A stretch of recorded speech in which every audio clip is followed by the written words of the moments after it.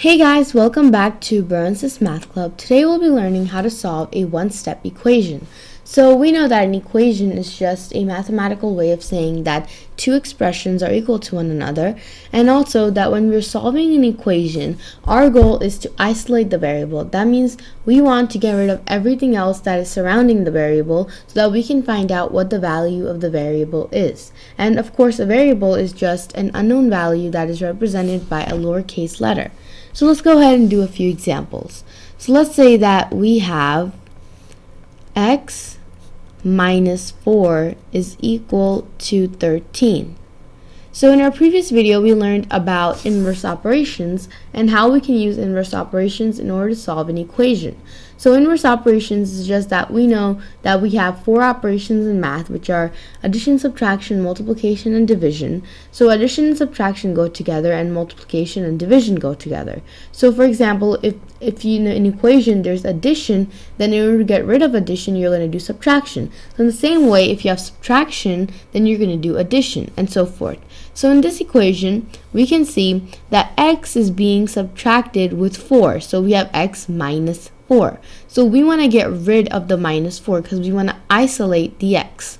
So in order to get rid of minus 4, we're going to have to do the inverse operation, and we know that the inverse operation of subtraction is addition. So in order to get rid of minus 4, we're going to do plus 4.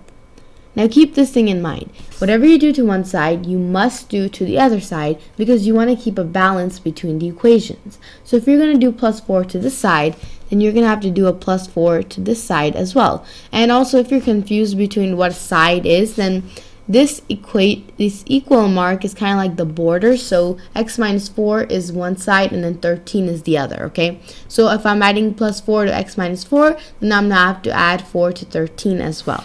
So I know that if the signs are opposite and the number is the same, that means they cancel each other out. So minus 4 and plus 4 cancel each other out. And I am left with x is equal to 13 plus 4, which is equal to 17.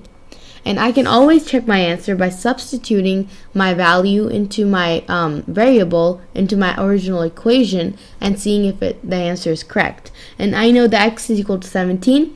So if I do 17 minus 4, I get 13. Therefore, my answer is correct. Okay, so now let's go ahead and do another example. So now let's say we have 2 is equal to x minus 4. So this time it's kind of a little different. So because in our first example, we had the variable on one side, the first and the to the left, and then our answer to the right. This time we have the answer to the equation on the left side and then the variable and the operation on the right. So it's the same thing. So we know that we have subtraction in this problem again. Actually, let's go ahead and make this into addition because we want to do a little different problem, right? Okay, so this time we have addition.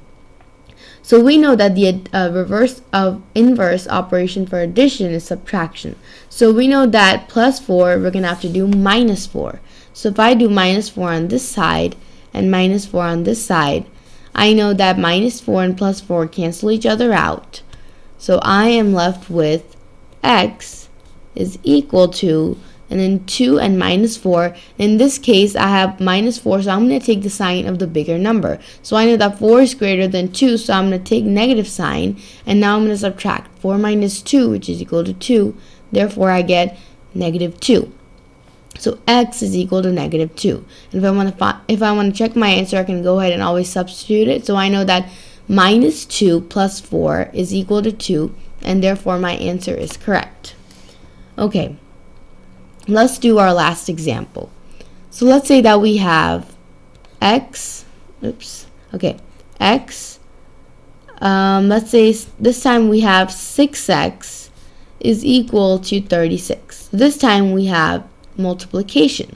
So we know that the inverse of multiplication is division. So we have to divide both sides by 6.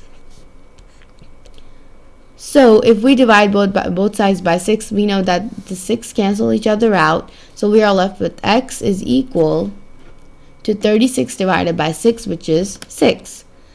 And our answer is 6. And if we want to check our answer, we know that 6 times 6 is 36. Therefore, our answer is correct. And so that's it for this video. Thanks for watching, and we'll see you guys next time. Bye!